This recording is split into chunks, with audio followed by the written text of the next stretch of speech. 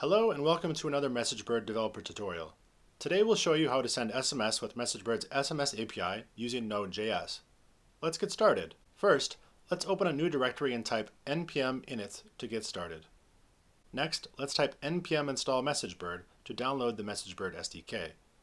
Now, let's create a new file called sendsms.js. In this file, we'll include the MessageBird SDK by using require. The SDK expects a single argument, your API key.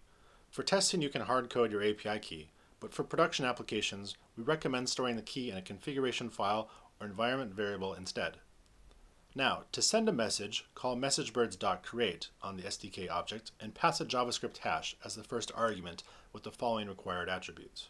The originator is the sender for the message, that is, from where the recipients see the message coming. It can be a telephone number including country code or an alphanumeric string of at most 11 characters.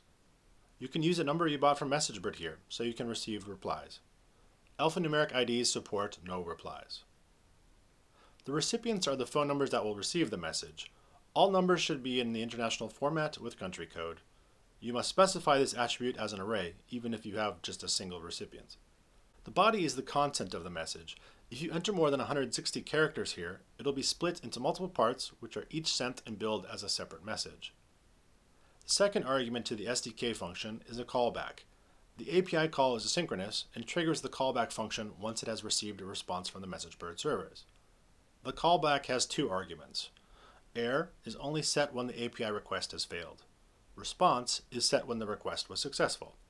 Let's write a simple callback function to log output to the console. Great, your first Node.js script is ready.